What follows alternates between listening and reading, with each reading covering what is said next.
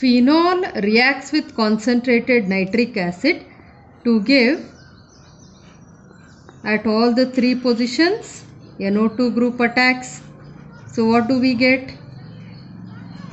2, 4, 6 trinitrophenol.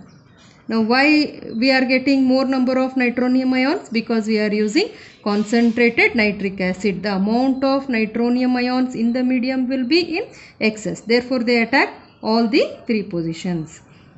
And what is the common name of 2, 4, 6 trinitrophenol? It is called as picric acid. It is also called as picric acid.